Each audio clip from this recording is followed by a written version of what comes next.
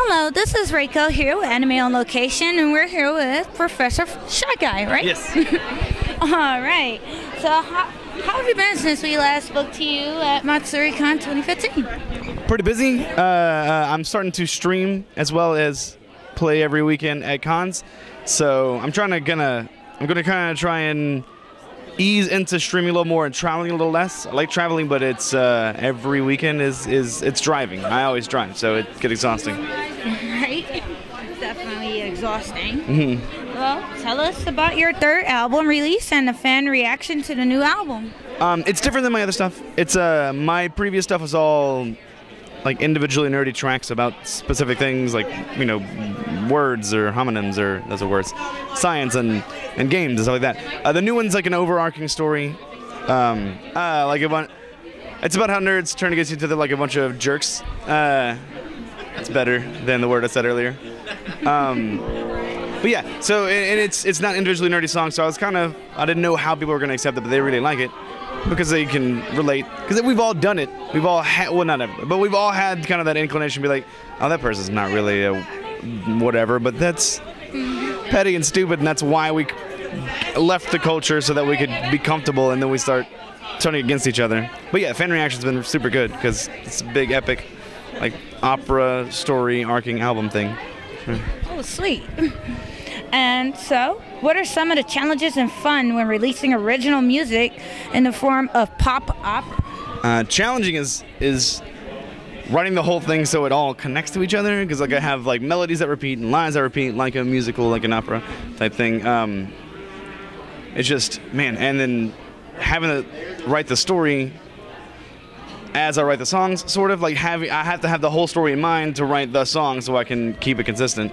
Though sometimes they would, I'd get an idea and it could affect the story. It's really fun. It's really fun to do.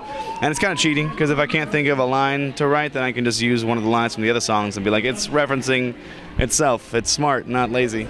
But yeah, it's been super fun. Sweet. And can you define for us English language gymnastics?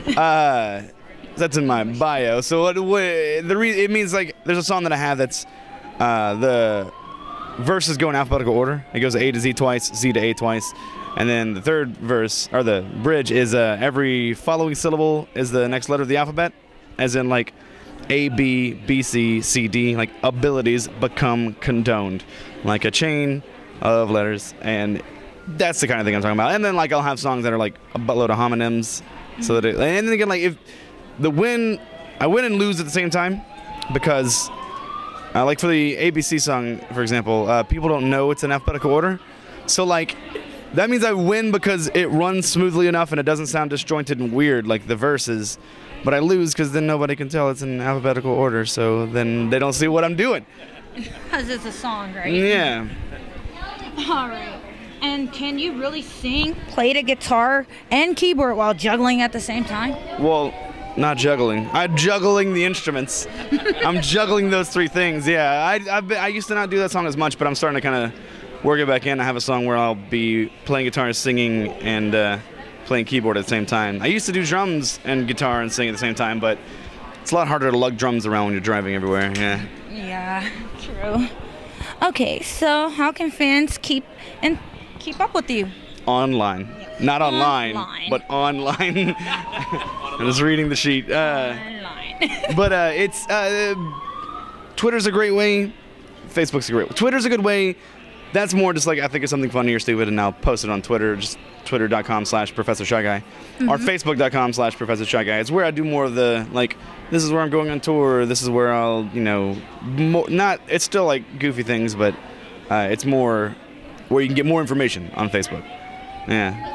Awesome. And what message do you have for all of the wonderful fans out there? Keep liking what I like, because then you'll like what I make. It's pretty fun. Yeah, and if fire alarms go off, stay in place and do interviews, because then you can go out on camera and then it's epic.